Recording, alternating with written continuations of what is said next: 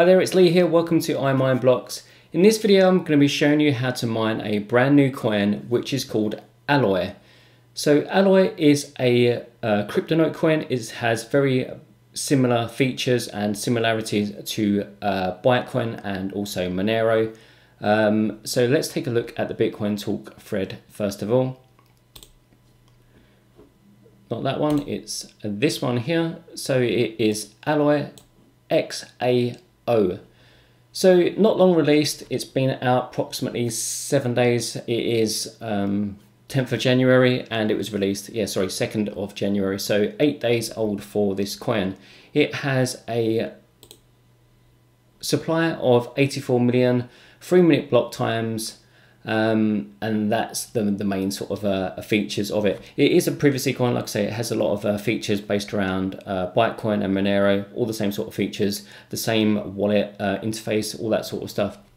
But really I wanted to share this with you because it is a new coin. It's easy to mine. You can mine it with a low power GPU and also your CPU. There's not much going on the network at the moment. It's not really on any exchanges or anything like that. So you know, it's a bit of a risk when you mine these sort of new coins, but if you get in early, you can mine quite a lot, and hopefully that might pay off in the future. So that's why I'm sharing it with you. Let me just close down the browser now. So you can see I am CPU mining. This is the CPU miner. It's Claymores XMR CPU miner, and I also have the GPU miner, which is this window here. I have a RX 570 and a RX 560 as well. Sorry, I had to think about that for a second. So the 570 is getting 600, just over 600 hashes, and the RX 560 is getting 340 hashes roughly. Both cards are overclocked, so that's kind of what you can expect. The CPU miner, I'm running on 3 threads because otherwise it interferes with the GPU miner, and I'm getting up to about 200 hashes. You can see it just slowed down there because I've also opened up VirtualBox. So let's get started with this coin. First of all, you're going to need a wallet and get your Alloy address. So I'll put a link in the video description, but you can see everything that you need is available here. I downloaded it from the Github, so you can just go there and you'll see the recent releases. So the current version is 1.04 alpha, the Windows 64, that's the one that I'll be showing you, that version there. And I'll come on to the miners afterwards.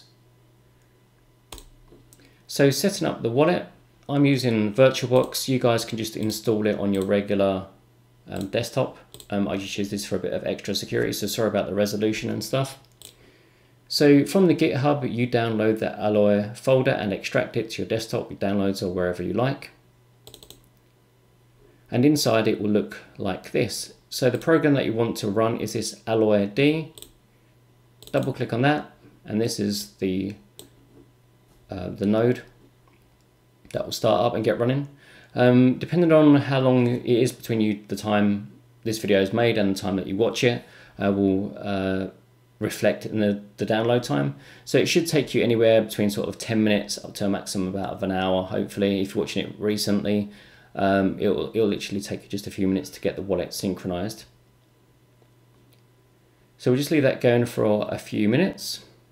Okay, so that's been running for just a minute or two, and you can see it's got this green writing, this green text, synchronized okay, and it will get this notice here that says that you are now synchronized with the network and now you can interact with the node using the simple wallet.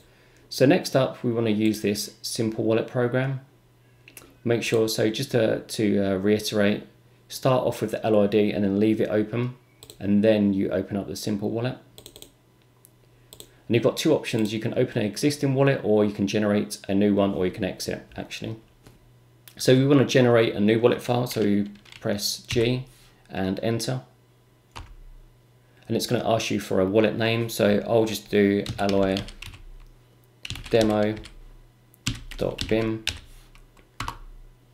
And it'll also ask us for a password. I'm just going to type password for simplicity and press enter.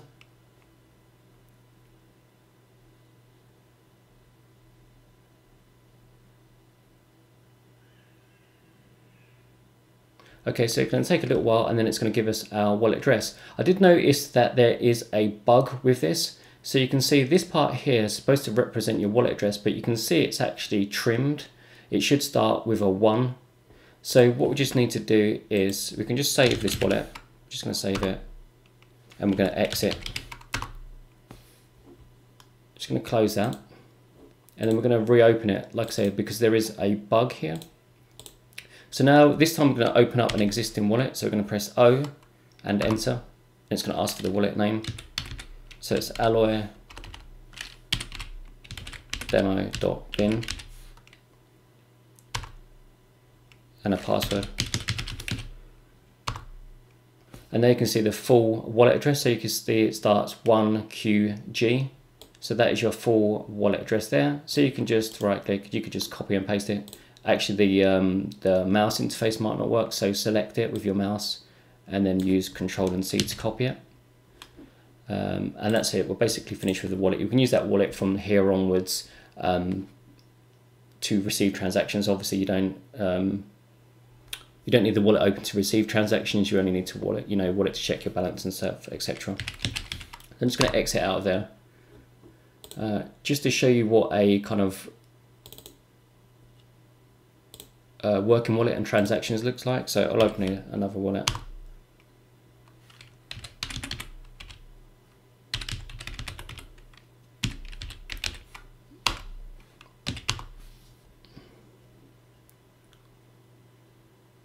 So this is what it looks like when you've got receiving incoming transactions. So it will scan through the whole blockchain and it will show you all the transactions that you've received. When it gets to the end, you can type balance. And it'll give you a total balance, so 366. So that's just what it looks like. Okay, so we're done with the wallet and the simple wallet program, so the node and the wallet effectively. We can just close all that now. And that alloyed D, the daemon, wallet, node, whatever, you can close that now. But just to save where you are with the blockchain, just type exit and then press enter. You can close that now. So we're done with that. I'm done with all of that. Now I'll show you how to set up the miners. So I'll show you how to use the GPU miner and also the CPU miner, because you can still do a little bit of CPU mining. That might be useful for you. So let's start with the GPU miner. So as always, I'll put the download links in the description for you. We're going to be using the Claymores Cryptonote AMD miner. There is also a miner for Nvidia graphics cards, but I won't be demonstrating. The setup will be very similar, but I won't be demonstrating it. We'll just be doing it for AMD cards. That's just what I have in this system. So I'll also include, if you download using my links, I'll include a star.batch file and it'll break it down for you.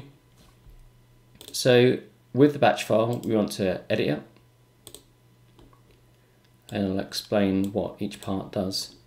So you've got the first part, which is the call to the miner program. Then we have xpool, which is the pool that we're going to be mining on.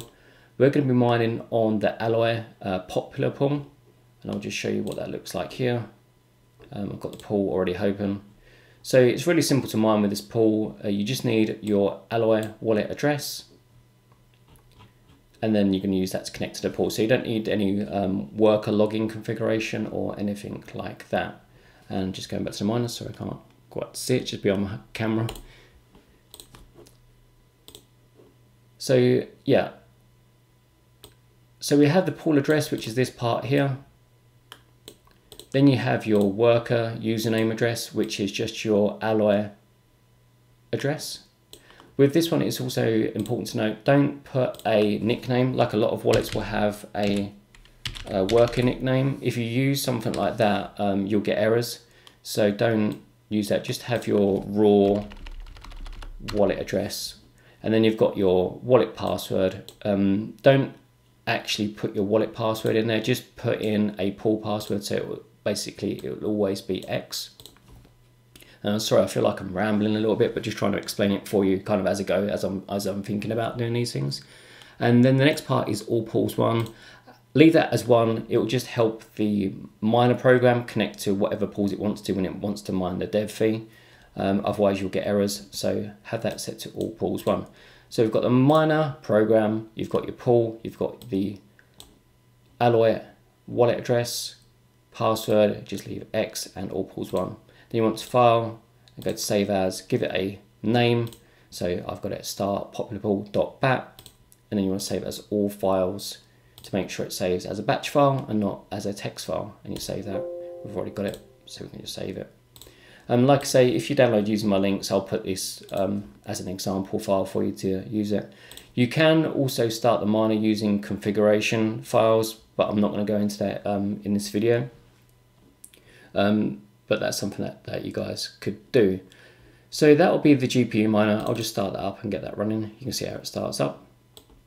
And in the meantime, we'll move on to the CPU miner, which is very similar setup. So we've got Claymores Cryptonote CPU miner, it's version 3.9.